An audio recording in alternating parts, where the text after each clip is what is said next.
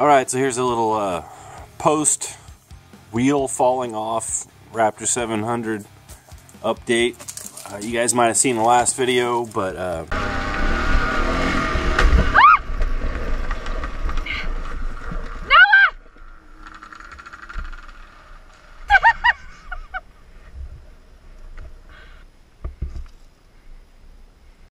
okay, so I was just riding along and they stopped and I wondered why.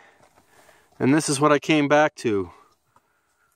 So I guess the axle nut came loose and the wheel flew off and then went down there to where those quads are at and off the cliff. The nut came off while we were out riding. I guess the cotter pin sheared and that nut wiggled loose. I'm not sure if it's because this hub, you know, the splines are a little worn out. Even though I had just replaced this hub, it's a used one that was better than my old one. But anyhow, that came off, and I'm glad nobody got hurt. Glad Twinkles didn't wreck. Glad I didn't get hit with the wheel. So we couldn't find the nut when we were out there. Crazy D did find the washer, so I got that back on there now. And then I found this washer in my stuff, because I'm kind of a Yamaha parts hoarder.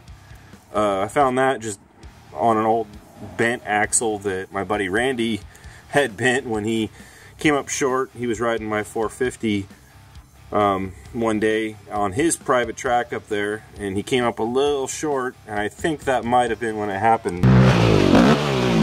But anyhow, that's when I put the tusk axle on. So now you can see, if you look, let's see if I can get this thing to focus. There we go. You can see right there, this axle has a pretty good little ground down spot at the end there. I'm not sure if I'm going to be able to get the nut on there without screwing it all up. So we'll see. I might take a flat file and just try and fix those threads on the end there to see if I can, you know, save this axle.